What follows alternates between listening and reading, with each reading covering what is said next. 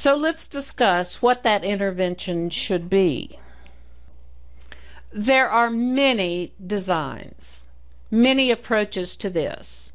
There's no one right answer. There are static, dynamic, and suspension designs. So let's do a little bit of an informal comparison. A static wrist orthosis may be of value to some patients. It's particularly useful in the younger patient who is unable to manage any other type of orthotic very well, and it may also be appropriate in those patients who have difficulty understanding and following through with instructions. It may be that a static orthosis is useful for the patient to wear part of the time, or he or she may wish to sleep in it. The challenge is, however, that a static orthosis does not recreate the ideal tenodesis pattern. And therefore, if the nerve is returning, the re-innervated muscles are not able to be used. If we look at these illustrations of dynamic orthoses, we see that there's a huge variety that have been devised over many years. Some of these are still available commercially. However, if you look at each of these illustrations, you will see that there's some dynamic component, and therefore, during active finger flexion, what invariably happens is the patient pulls against the orthosis and goes into flexion. In other words, dynamic support of the wrist is rarely, if ever, strong enough support to allow finger flexion simultaneously to wrist extension. For that reason, I personally do not favor these designs. These designs, which are a bit older, are actually extending the interphalangeal joints, which, if you understand radial palsy, you know is unnecessary. So many times an approach to radial palsy can be, if you will, a bit of an overkill approach. In my view, the simplest is always the best. And even with this overdramatic design, we still have the same problem, that flexion occurs against the dynamic force. Therefore, if you are endeavoring to apply dynamic orthosis to a patient with radial palsy, be sure and observe the pattern of finger flexion, and that during finger flexion, the wrist is stabilized in at least slight extension. If this is the pattern of flexion, then I would offer you that the orthosis is not effective. You do not want to see concurrent wrist and finger flexion. Now, there are innumerable commercial devices available on the market, some of which are more streamlined than others, and some of which may assist in function more than others. As an educator, during this presentation, I feel that my focus should be on assisting you in developing skills to determine what is appropriate for a patient. So I will leave it to you to determine which of the commercially available orthoses may or may not be of value. There are some lower profile devices that have been developed specifically for radial palsy. In this case is both a short and a long device that has stays in the fingers which provide support for extension.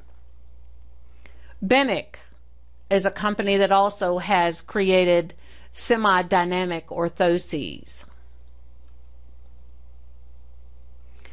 But in my view, the majority of the commercially available orthoses unfortunately allow resisted flexion rather than reestablishing this ideal tenodesis pattern.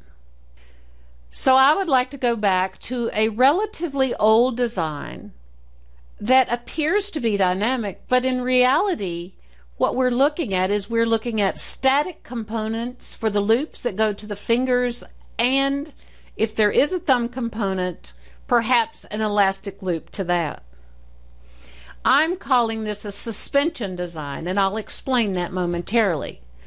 But we want to be very clear that the suspension is not an elastic or dynamic component. We said earlier that the ideal would be to reestablish this relational motion in the hand with our intervention with a radial palsy patient. If an orthosis is used that has static lines and suspends the proximal phalanges such that when extended the wrist cannot drop below neutral,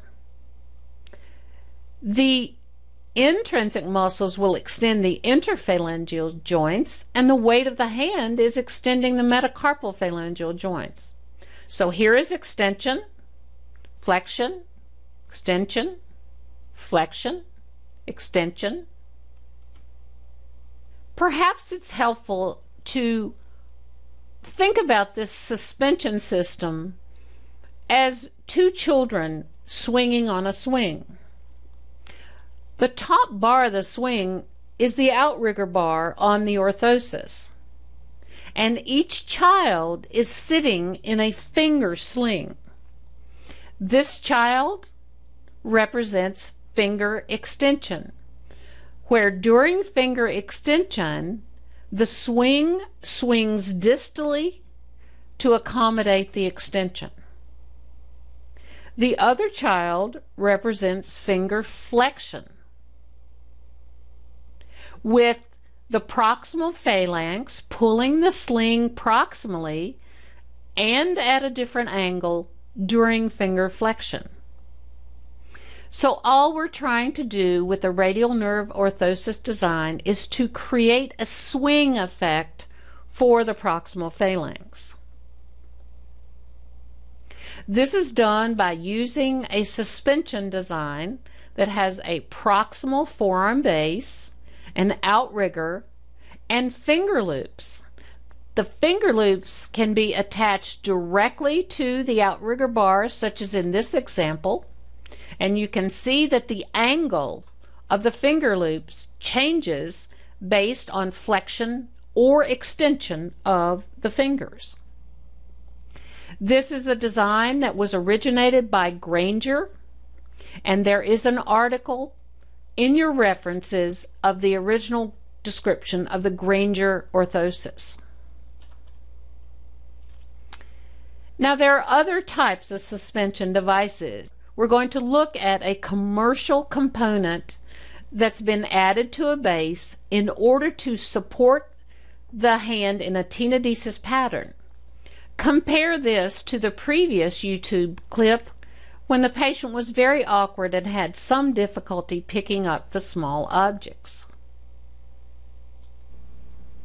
You can see that the patient now has increased speed compared to previously and does not struggle with either picking up or releasing the objects. The wrist is extended. It's possible to make this orthosis even more streamlined by removing the molded proximal dorsal forearm piece and creating a three-point pressure design. In this case, leather has been used to make it both more comfortable for the patient as well as somewhat more cosmetic. The only disadvantage with this design is the finger loops, when attached directly to the outrigger, cannot be easily replaced if for some reason one of them does need to be replaced because of long-term use. Perhaps the easier way to go about the suspension is to use some kind of an outrigger, either one that you make or one that is readily available, to provide the static lines and recreate the tenodesis, rather than putting the finger loops directly on the wire. It is possible and it would work very well, but they cannot easily be replaced.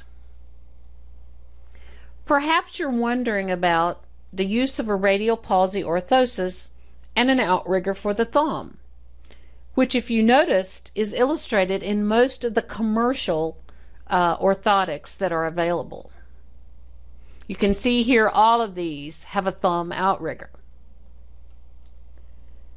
If we look at the primary thumb extensor, you'll notice that it traverses dorsally across the dorsum of the wrist, and therefore we would assume that wrist motion has a significant effect on the tension of the extensor pollicis longus. In a cross section, we see that the extensor pollicis longus sits in the third dorsal compartment. Therefore, if the orthosis is supporting the wrist in extension, in other words, never allowing it to go into any flexion beyond a neutral position, tension is already removed from this extensor, and functional use of the thumb becomes somewhat easier. If, however, you feel that it is useful to add an outrigger, it would be important that the outrigger have an elastic component, because the angle of movement of the thumb is at a right angle to the movement of the wrist in flexion and extension. So the static line would no longer be appropriate. But in my view, this radial outrigger often is more cumbersome than it is useful. It makes it more difficult, for example, to get the hand in and out of a coat in the wintertime. It makes it more difficult to do things that are self-care activities because the radially based outrigger may protrude and it may hit you in the face, for example, if you're taking off your glasses or putting them on. In this case, it's much too long. It doesn't need to be at the tip of the thumb.